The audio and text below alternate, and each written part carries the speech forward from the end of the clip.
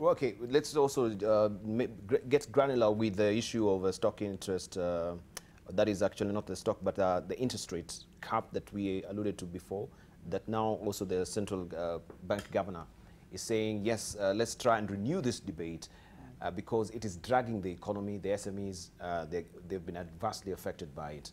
Mm. Yeah, I think on that point, I can see where the governor is coming from. Looking at the growth rate achieved in 2017, for example, 4.7%, and then from the data we have so far up to the third quarter for 2018, we're most likely going to hit something like 5.7. Now, of course, there's a lot of optimism about 2019, but all that, I think it is effectively not achieving the optimum. And the reason why that optimum is not being achieved partly because of the fact that there's no credit, availability of credit in the market. And especially given that it has hit the most essential market segments, that's the SMEs and households who have been affected by the interest capping law. And hence the renewed push for the fact that if the caps are removed, it will unlock credit to the essential segments of the credit market that are contributing to the economic growth and therefore be able to push the economy towards its full potential. Yeah. Right. Let me give you an interesting story as well. You know, in 2016, when this matter was unfolding about the interest rate cap, the mood in the country was, let's lynch the banks. Why? Because the banks, the banks had gone into runaway interest rates and additional charges on their facilities. And there was a very negative mood against the entire banking industry. And I remember in 2016 now, we said as a Chamber of Commerce, because we represent businesses, over 20,000 businesses in all the 47 counties, let's also weigh in on this very important topic. And I asked my team to prepare a statement, and I was going to issue the statement the next day in support of the interest rate cap. And our trade department then had an early morning meeting with them, and their view was that we shouldn't issue the statement because in the fullness of time, our own stakeholders and members would be denied credit. So we didn't actually weigh in. I felt, I was very, very for the idea of issuing the statement, but then I went with the wisdom that it will not ultimately be in our favor. Now, Debarl, one of the things is, any economy to grow, you need to have access to capital.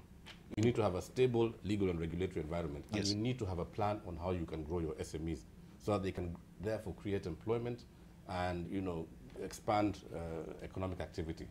Now, in terms of where we are, I think that we need to go for a system. We need to actually remove the interest rate cap. We need to have a negotiated system where there is an agreed ceiling and an agreed bottom in terms of the interest rate that can be charged. That is why we hear about LIBOR. What is LIBOR? LIBOR is a bottom ceiling in London. And we need to have a negotiated risk-based interest rate. LIBOR? Yeah, no, LIBOR is a London interbank borrowing rate. It is a rate that is used to determine the interest you will get in London, for example. And it is almost a global benchmark today. But then the thing is, what do I favor in Kenya? I think we need to have a risk-based regime, whereby the more risky lendings will be charged higher by the banks. Yes. It is commonsensical. I mean, why would the bank, if they know that you're a high risk borrower, then I think they need to be allowed as well to charge a premium for their capital, because they will be giving it to you in a more risky environment. And there are intervening organizations. There are companies, Credit Reference Bureau. There are organizations that have a matrix of determining credit risk. So if you are lending to Safaricom, for example, Safaricom is probably a AAA corporate in Kenya today. They would therefore enjoy a better rate of interest because they're a safer bet to lend to. So for me, I go for risk-based lending, and I go for the removal of the capping of the interest rates, and I go for a negotiated floor and upper ceiling in terms of interest. Dr. Gituru? Yeah, yes, I think it's, I like the KIP's follow-through argument. But first and foremost, I think I want to make something very clear in my view. If you do a comparative study in terms of the interest rates in most countries, we are among the highest in the world, even at the 14.5%. Yes. If you go to countries like developed economies like UK, Japan. You're talking of 0.5%. And the whole essence is to give people opportunity to borrow, and they create wealth. I think we need to do, and I think that's the point Kip is saying, of the ceiling and the bottom. Yes. I think we need to create that margin. We mandate that margin. I think it doesn't make sense when I borrow and I'm being charged at the 30%, and when I deposit the kind of returns I get. It doesn't make sense at all. The margin is too wide. And do you remember one fella coming from the American Security Exchange and say, if you want to be rich, go and establish a bank in Kenya? Which is sad. And I think what is, as much as I hear what Kip is saying, risk base is good, but the argument we have with most institutions, they say SMEs are risky. So they charge them a premium. These guys are unable to pay that.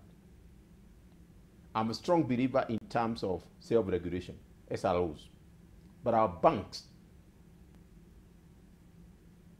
doesn't have that self-regulation. And I think I was shocked by Jiroge, and I talked with him before.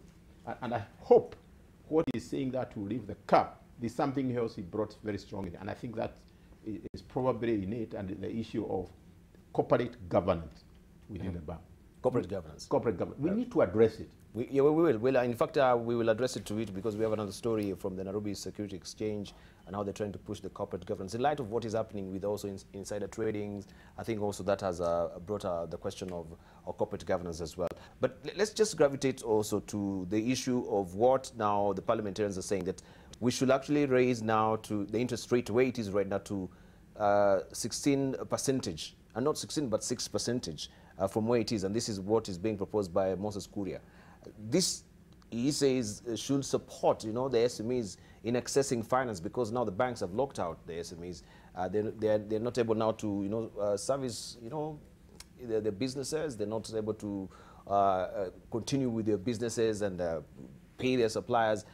This can be maybe the prime solution in terms of this interest rate debate. You need to look at the report of 2016 from the Kenya National Bureau of Standards, when they actually did a study on the SMEs. And one of the things they were asking them is, where do you get your money from? Most of them was not talking about banks. Kenya Bureau of Statistics? Kenya National Bureau of Statistics, 2016 report. Okay. Debarl, I've been to 37 counties personally, and it's interesting to see what actually obtains on the ground in Kenya. There are certain parts of this country where there's actually zero access to credit. Yeah, I mean, I wouldn't, if you want, we can have that conversation offline, but I'll tell you, there are parts of, huge parts of this country that you cannot access any credit. You'll open your business, and I'm sorry, there's no bank, there's no SACCO, there's no microfinance institution, nothing. You're stuck. It is you and your own sources. Maybe the shadows. And then there are other parts of the country where SACCOs have actually filled in the slots of traditional banks. I don't know whether KB has done a research on that. There are parts. If you go to Embu today and Kirinyaga, they don't need the banks. There are very, very strong SACCOs that are actually with balance sheets in the billions of shillings that are actually serving the small trader in that place. Now, why is the SME risky? And this is a topic I feel very, very passionate about. You see, Kenya has paid lip service to SMEs. We have never created an environment. In fact, I was very happy recently when the president convened that meeting at Strathmore, yes, and acknowledged that the government had actually paid lip service to SMEs. And I want to say, with no fear of contradiction, that all the regimes we've had in this country, the first regime, the second regime, the third regime, and the current regime, there has been none that has focused its attention on the SMEs. And we are seeing, recently when the president acknowledged it, we think that that is the beginning of now a resurgence of the SMEs. Yes. Why are SMEs suffering? The mortality rate today for SMEs in Kenya is very, very high. It is very high because also debt is not being serviced. When devolution came, we created 47 county governments. We have the national county. We have the national government. They give out contracts, yes, to suppliers. There are suppliers and there are contractors who are engaged in doing business with these both national and devolved governments. Yes. What is the amount of money that the national and county governments are holding for suppliers and contractors? The last I knew, it was over 230 billion shillings. At the same time, we are dealing with a credit regime where if you don't service your debt within 3 months, the bank has to provide. So you're creating a very tight credit regime, and at the same time, you're not paying your debts. So what's that SME supposed to do? And actually, for me, it comes as no surprise that we are seeing a reduction in the amount that KRA is able to collect. Because the reality is we have not created an environment for SMEs to thrive.